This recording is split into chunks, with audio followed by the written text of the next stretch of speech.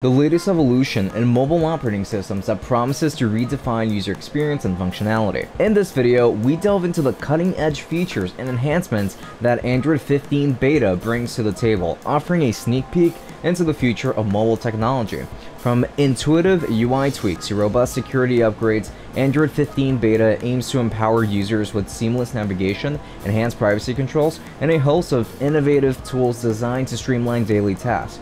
Join us as we explore the exciting possibilities of Android 15 Beta and discover how it's set to revolutionize the way we interact with our devices. Welcome back, everyone. My name is Francisco, and here's a warm welcome to the Wondershare Dr.Fone channel. Today we're going to talk about the most important features that came with the Android 15 Beta and its most recent update to the version 2.2 edition, and we will talk about how to move over your data from your iPhone to your Android device if you're looking to switch. With that said, let's go ahead and dive right in.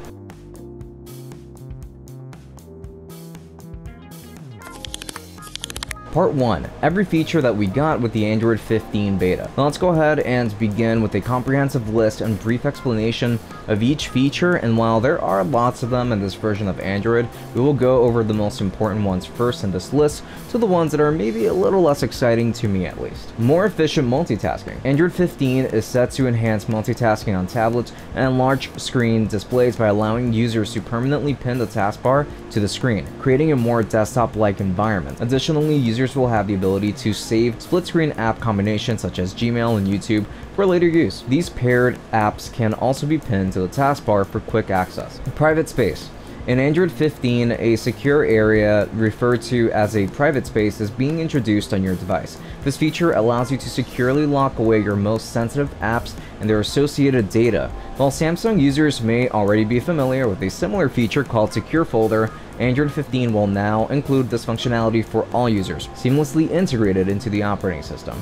This functionality operates by establishing a distinct section within the app drawer, requiring additional verification such as a passcode or fingerprint scan for access, and within this section, users can install any desired apps, including separate instances of Camera, Google Photos, and Google Chrome. This enables users to store photos, videos, and conduct web browsing activities with heightened privacy, ensuring that sensitive content remains inaccessible to unauthorized individuals. Predictive back. This feature, albeit peculiarly named, if I'm honest, offers users a rapid preview of their destination when utilizing the universal back gesture, a swipe inward from the screen's edge, for example. Consequently, users can preview the website they recently visited or glimpse their home screen, ensuring that they have a clear understanding of their navigation before finalizing the gesture. Partial screen recording. A fresh addition to Android 15 is the capability to record specific sections of the screen instead of just capturing the entire display.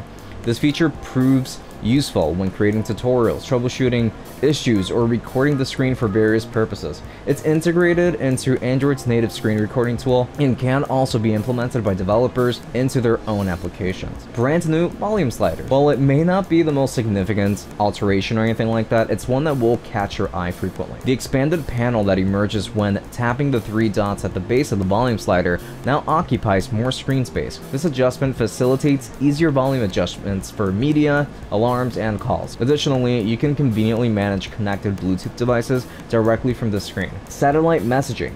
There are indications that Android phones could soon adopt satellite messaging capabilities, akin to those found on iPhones.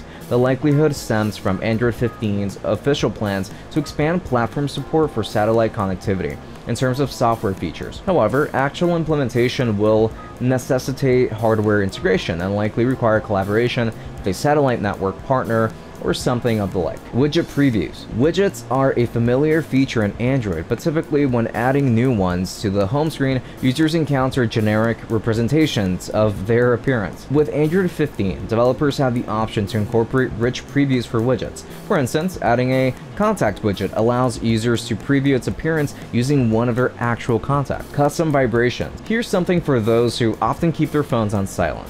Previously, Android apps could establish their own custom vibrations, but with Android 15, users will gain the ability to customize these vibrations for specific notification channels. This means you can assign a particular vibration pattern for emails and another for text messages, providing personalized alerts tailored to your preferences. Protection from theft. Google is introducing several new features to Android aimed at deterring theft. For instance, Theft Detection Lock utilizes AI to recognize if your phone is swiftly snatched, automatically activating the lock screen. This auto lock function will also engage if your device is offline for an extended period or if numerous unsuccessful authentication attempts occur. Moreover, remotely locking your device will become more accessible. While all these features will roll out to devices running Android 10 or later throughout the year, one exclusive to Android 15 stands out. Preventing device resets, a common tactic employed by thieves without access to your Google account credentials. This ensures only you have the capability to reset the device. More features. Android updates consistently incorporate a plethora of adjustments and subtle enhancements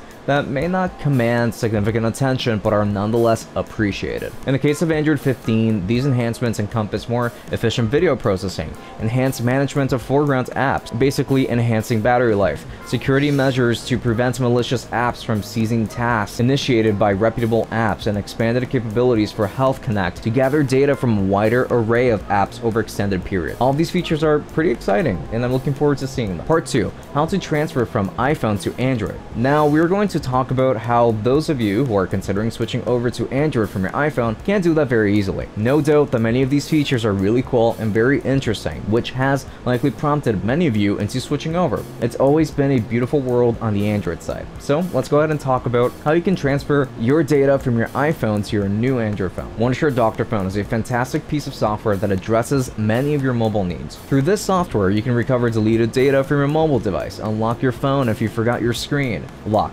back up and restore data from your mobile device, and for the purposes of this video, easily and quickly transfer data between devices. This software is also fully compatible with Mac and Windows and works with both Android phones and iPhones alike. Now let's go ahead and talk about the steps to transferring this data between devices so that you can upgrade to Android right away without missing a beat. Visit the official Wondershare Dr.Fone website and download the Dr.Fone software. Just click on the link in the description to begin downloading the software. Install it on your computer by following the on-screen instructions. Once installed, launch Wondershare Dr.Fone and then select the Toolbox tab from the left side panel to access the main interface. Plug in both phones onto your computer using compatible USB cable. In Dr.Fone, navigate to the phone transfer feature. This option allows you to transfer data between phones. Now go to the transfer interface. Make sure your iPhone is selected as the source device and your Android phone as a destination device. You can click on the flip button to switch their positions if needed. Dr.Fone will display various types of data that can be transferred. Just go ahead and select the types of data that you want to transfer from your iPhone to your Android phone. This may include contacts, messages, photos, videos, music, and more. Once you've chosen the data types to transfer, click on the Start Transfer button to begin the transfer process. Dr.Fone will start transferring the selected data from your iPhone to your Android phone. The transfer process may take some time depending on the amount of data being transferred, of course. After the transfer is finally complete, you can safely disconnect both phones from your computer.